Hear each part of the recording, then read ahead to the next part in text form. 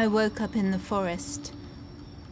Opened my eyes but observed nothing familiar around. Only a sense of a slightly moist touch of forest's breath on me after the night. Light blue sky, high sun, wet grass, cold ground and no memory. What happened? I had no clue. Meanwhile, I heard a river nearby and decided to go there. Empty mind, but I felt that in order to reach a destination, one should follow the flow. I definitely had a destination. Therefore, I went towards the noise and my ears didn't mislead me.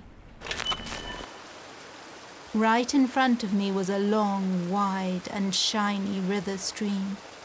It felt fairy tale-like, as if elves would come out of this forest's depths or a goldfish jump out of that brilliant river.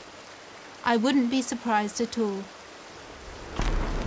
Making small steps, I came closer to the water and looked down. There, I saw you. And all the memories were back again. How I woke up as usual in the morning, on a soft bed, on a pillow that smells like chamomile, sunlight on a floor. I opened my eyes, drew the curtains, and saw you. I closed the curtains harshly, went to the bathroom, raised my eyes to a mirror. But there were your eyes looking at me instead. Since the day you were there, I haven't shaved or washed, already in 40 days. It took so much time for me to find you, my better half. But now I don't know how to escape from you. I have no more place to hide. Every mirror shows you. Any book in my hands is about you. Each painting is in your favorite colors.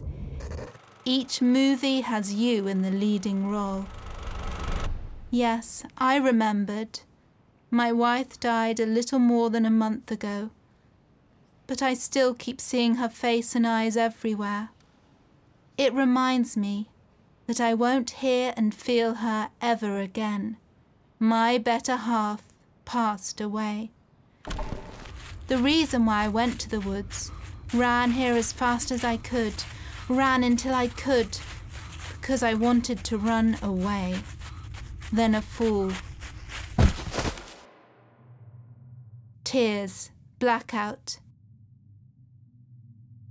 And even still I am looking at you, my D, in this beautiful river, drops falling at your smile, and I see it is impossible to run away from this part of oneself.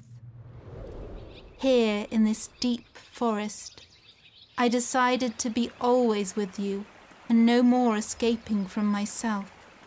At home I sat straight and looked into your eyes. So happy that I can still see you.